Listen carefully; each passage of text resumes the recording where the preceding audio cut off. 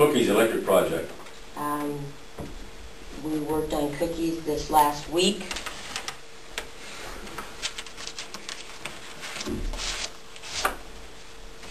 The natural gas was completed on 1019. Black Hills Energy fused the gas line out there.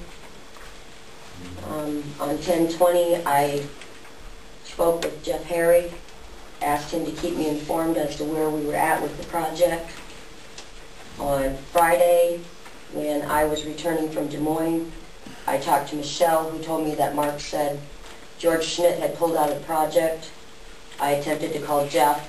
I spoke to Barb a couple times, left him a message to contact me. Finally, this morning, I did get a hold of Jeff and talk to him. He stated that the water will be done on Friday, he believes.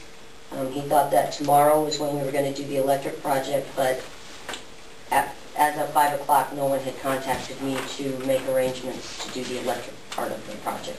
We do have, I believe all of the equipment is here to move forward, but we're waiting on them. George Schmidt pulled out, or is it completed? My understanding is he's not completed the project. He actually just left the job to go do other jobs. I don't really know the whole scenario of what happened out there, but supposedly he's back. I don't know. When we lay this electric line in, is that our project or is that their project? We are providing the wire. They're going to trench it in, and then Mark will reconnect it. And they are going to bore under the